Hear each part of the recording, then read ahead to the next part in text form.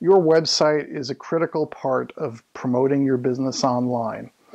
But you shouldn't be afraid of your website. I speak with many business owners who have a website and they're frightened, they don't know how to use it, or they lost touch with the person who built it, or they just feel like it is so technically complex they want nothing to do with it. My name is Reinhart. I'm a digital marketing consultant, and I teach a class called Introduction to WordPress. WordPress is pretty much the most popular content management system online. More than 26% of websites use this. And what a content management system does, it allows you as a business owner to manage your website in a way that doesn't have to have and require too much technical skills.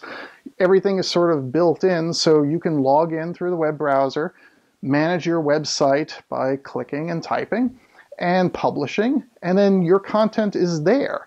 And you don't have to worry about all the little technical stuff.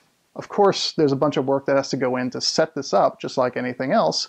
But once that's done, then the management, the maintenance becomes a lot easier for you. So we're going to talk about WordPress. What is it? How can you get started with it? All the aspects of doing it yourself.